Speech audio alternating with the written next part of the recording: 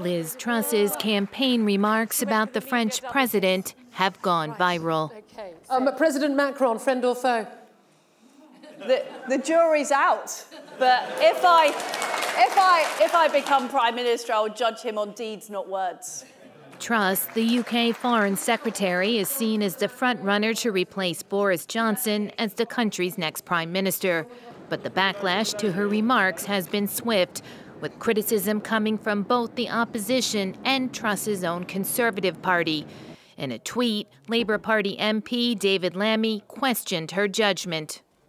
Liz Truss using the last weeks of her leadership campaign to insult the president of one of Britain's closest allies shows a woeful lack of judgment. We need a prime minister working in the national interest, not attempting to score cheap points from the Tory base. While former Foreign Minister and Conservative Party member Alastair Burt called the remarks a serious error. It's a big story in France, too. Media headlines here translating as, "Is Macron a friend or an enemy?" Liz Truss refuses to say. French President Emmanuel Macron, on an official visit to Algeria, has weighed in as well. If France and Britain cannot say whether they're friends or enemies, that's not a neutral term. Then we're headed for serious problems.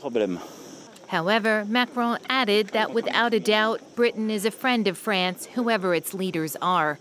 Still, tensions remain between the two NATO allies, including post-Brexit fishing rights, migrant boat crossings in the Channel, and a military pact between Australia, the US, and Britain that saw France lose its contract to build submarines for Canberra. Paris called it a stab in the back and dismissed the UK's involvement as being little more than a junior partner to Washington.